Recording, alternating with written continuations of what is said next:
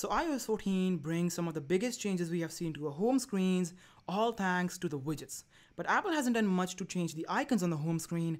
So in this video, I'm going to show you how you can change your home screen from this to this. So the process is very easy and simple to do.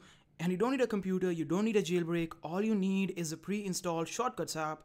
So if you don't have the app, install it from the App Store. So open the app and click on the plus icon at the top to add a new shortcut. Click on it and then click on Add Action.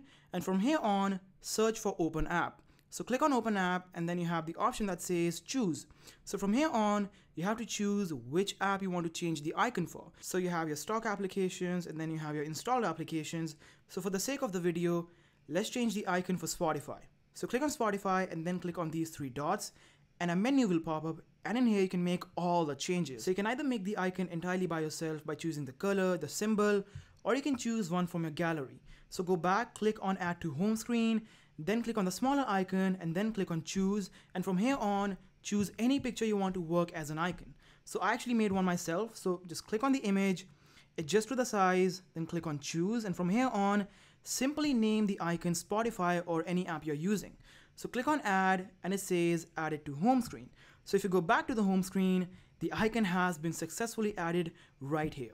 Now you should know that whenever you will activate or launch the icon, it's gonna take a second to go through the Shortcuts app to launch the app. So yeah, keep that in mind. And if you want to get rid of the older icon, the original Spotify or Instagram or any icon, if you want to get rid of them, just hold the icon, click on Edit Home Screen, click on the minus size, and then click on Add to Library. So the app won't be deleted.